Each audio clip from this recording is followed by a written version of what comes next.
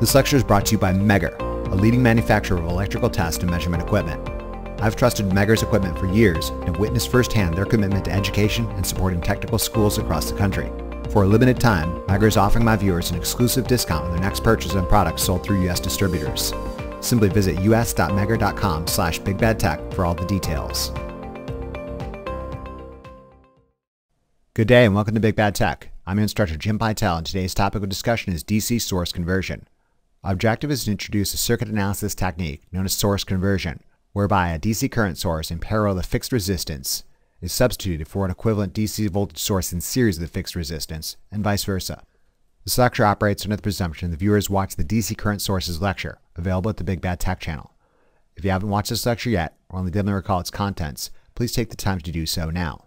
Additionally, this lecture is predicated upon the belief that viewers marginally skilled in basic series and basic parallel DC circuit analysis, including the use of both the DC voltage divider rule and DC current divider rule.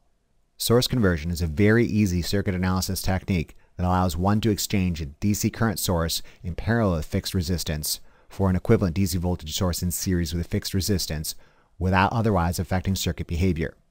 This technique also works in reverse.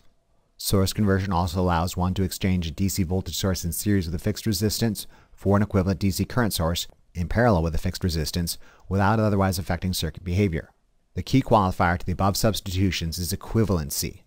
If the different source configurations are indeed equivalent, the variable load resistance will be unaware that the source conversion has occurred and will continue to operate as previously. Source conversion allows a degree of flexibility in circuit analysis scenarios by allowing one to employ circuit analysis methods in preference to others. Sometimes you want to use the voltage divider rule. Sometimes you want to use the current divider rule. Source conversion allows you this degree of flexibility. Let's first deal with converting a DC current source in parallel with fixed resistance to an equivalent DC voltage source in series with a fixed resistance. Consider a 400 mA current source in parallel with a fixed 60 ohm resistance in parallel with a variable load resistance. We should be able to swap out this parallel combination for an equivalent DC voltage source in series with a fixed resistance, and the variable load resistor should be none the wiser to the substitution. We need to solve for two properties: 1, the voltage magnitude, and 2, the resistance value for the alternate source configuration. The value of the equivalent fixed series resistance, you'll be happy to know, is the exact value of the fixed parallel resistance. Only the position changes. Now we need to remove the variable load resistor and isolate the DC current source and the fixed parallel resistance. To determine the value of the equivalent voltage source, one must solve for the open circuit voltage. With the load resistance removed, the open circuit voltage will be the voltage across the parallel resistance with all current traveling through it. An application of Ohm's law demonstrates that this is a value of 24 volts. Our equivalent source configuration is therefore a 24 volt fixed voltage source in series with a fixed resistance of 60 ohms. If everything I've said is true, these two different source configurations will induce the same voltage drop across and the same current through for a range of variable load resistors. Let's say we set the variable load resistor to 120 ohms. Our original configuration is a perfect setup for the DC current divider rule. We know incoming current, and we know both resistances in a parallel combination of two elements. An application of the DC current divider rule demonstrates current through the variable load resistor will be 133.3 milliamperes. A subsequent application of Ohm's law demonstrates voltage across the variable load resistor will be 16 volts. Our substitute configuration is a perfect setup for the DC voltage divider rule.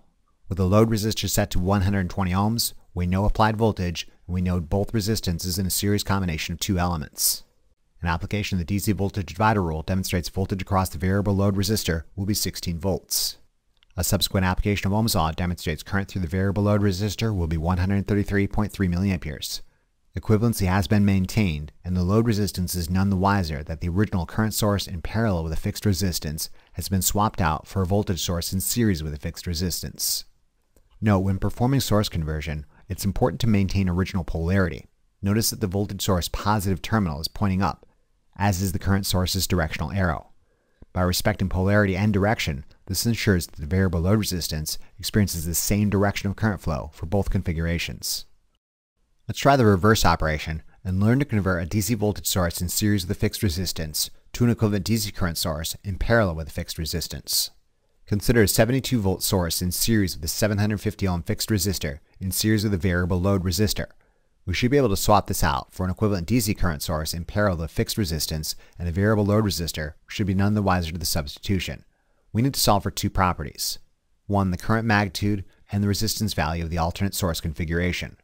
The value of the equivalent fixed parallel resistance, you'll be happy to know, is the exact same value of the fixed series resistance, only the position changes. To determine the value of the equivalent current source, one must remove the variable load resistor and place a low resistance short circuit across the terminals of interest. With a low resistance short circuit placed across the load terminals, the source sees only the series resistance of the fixed resistor. An application of Ohm's law demonstrates that this is a value of 96 milliamperes. Our equivalent source configuration is therefore a 96 milliampere current source in parallel with a fixed resistance of 750 ohms. If everything I've been saying is true, these two different source configurations will induce the same voltage drop across and current through for variable load resistances. Let's say we set the variable load resistor to 480 ohms. Our original configuration is a perfect setup for the DC voltage divider rule. We know applied voltage, and we know both resistances in a series combination of two elements. An application of the DC voltage divider rule demonstrates the voltage across the variable load resistor set at 480 ohms is roughly 28.1 volts. A subsequent application of Ohm's law demonstrates current through the variable load resistor at 480 ohms would be 58.5 milliamperes. Our modified configuration is a perfect setup for the DC current divider rule. We know incoming current, and we know both resistances in a parallel combination of two elements. An application of the DC current divider rule demonstrates current through the variable load resistor set at 480 ohms would be 58.5 milliamperes. A subsequent application of Ohm's law demonstrates voltage across the variable load resistor will be 28.1 volts. Equivalency has indeed been maintained, and the load resistance is none the wiser that the original voltage source in series with the fixed resistance has been swapped out for a current source in parallel with a fixed resistance. Again, note when performing source conversion, it's important to maintain original polarity. Note that the voltage source positive terminal is pointing up, as is the current source's directional arrow. By respecting polarity and direction, this ensures that the variable load resistance experiences the same direction of current flow for both configurations. There's really not a lot more I can say about source conversion other than this.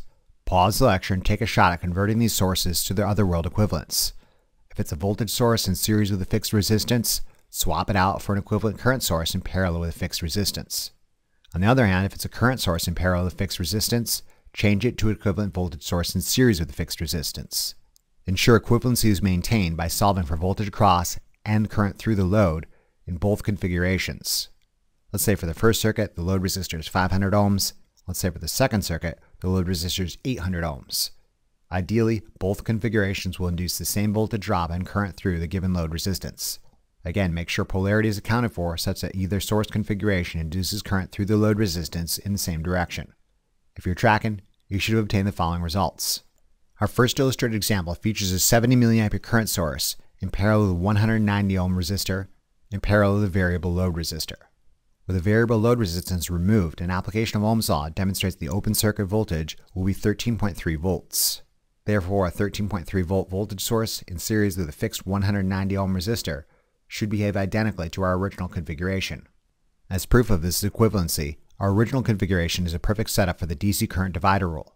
With the load resistor set at 500 ohms, we know incoming current, and we know both resistances in a parallel combination of two elements.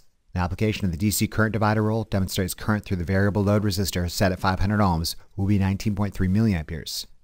A subsequent application of Ohm's law demonstrates voltage across the variable load resistor will be 9.6 volts. A modified configuration is a perfect setup for the DC voltage divider rule. With the load resistor set at 500 ohms, we know applied voltage, and we know both resistances in a series combination of two elements. An application of the DC voltage divider rule demonstrates voltage across the variable load resistor will be 9.6 volts. A subsequent application of Ohm's law demonstrates current through the variable load resistor will be 19.3 milliamperes. Our second illustrated example features a 48 volt source in series with a fixed 250 ohm resistor in series with a variable load resistor. With a variable load resistor removed and a short circuit put in its place, an application of Ohm's law demonstrates the short circuit current will be 192 milliamperes. Therefore, a 192 milliampere current source in parallel with a fixed 250 ohm resistor should behave identically. As proof of this equivalency, with load resistor set at 800 ohms, our original configuration is a perfect setup for the DC voltage divider rule. We know applied voltage, and we know both resistances in a series combination of two elements. An application of the DC voltage divider rule demonstrates voltage across the variable load resistor set at 800 ohms is 36.6 volts. A subsequent application of DC Ohm's law demonstrates current through the variable load resistor will be 45.7 milliamperes. Our modified configuration is a perfect setup for the DC current divider rule. We know incoming current, we know both resistances in a parallel combination of two elements.